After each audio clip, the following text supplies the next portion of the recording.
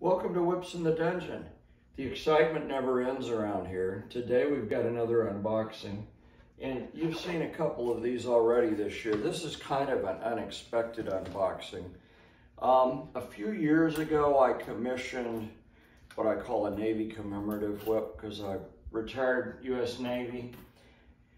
And I thought, well, it'd be nice to have a whip that had an anchor symbol platted into the handle. So Peter Jack made me a Navy commemorative whip, and I thought, well, since it commemorates my naval service, it'd be nice to have it done in navy blue and gold. So, you know, I had not had a lot of experience with rue that's dyed, and I thought, well, why not, right? So we did a whip in blue and gold, and little did we know that the blue dye was going to fade.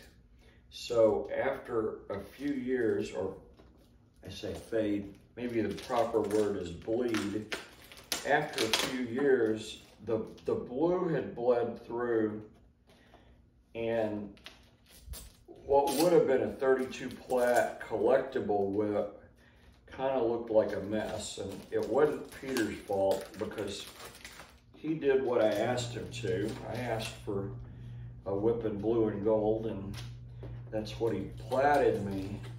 So we had some discussion about it, and we decided, I decided it might be a good idea, because as the whip was, with the blue bleeding through, it still was a great whip. I mean, it threw great, but it was nowhere a collectible whip.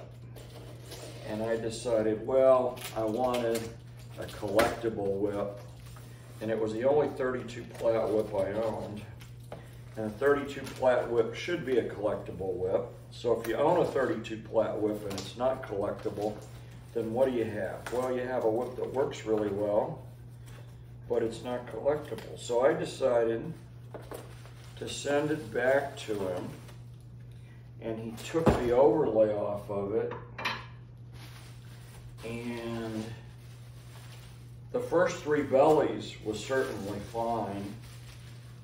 He took the overlay off of it and replatted a new overlay with a different kind of rue that we're pretty confident is not going to bleed.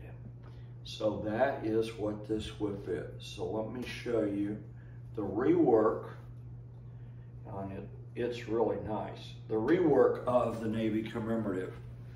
You see the handle is in 32 Plait. There's a beautiful anchor platted on it. He started this handle kind of in a diamond checkerboard and then went to chevron and platted the anchor into it. And then the rest of the thong is all 32 Plait, straight as an arrow. The bellies were not redone. There was nothing done to the bellies. So it's still the original 3 belly whip. It's just the overlay's been redone. And what can I say? It's gonna have to be broken in again a little bit. Although there shouldn't be a long break in because the bellies are already broken in. It has a new tight overlay on it. Rolls out nicely, but obviously it's still a little bit stiff and it's shipped. But that's what a 32 Plait whip looks like. For those of you that have looked at my video on the Plait count I recommend, I recommend for just normal dungeon play that a 12 or 16 Plait is plenty. 32 Plait is definitely collectible. So there you have it, 4-foot bullwhip, Navy commemorative. And the original overlay on this whip is actually the whip that forms the D that's on the side of my coffee cup. So if you want a picture of what that whip looked like to compare with this whip, then buy a coffee cup. As always, subscribe, ring the bell, and thanks for watching Whips in the Dungeon.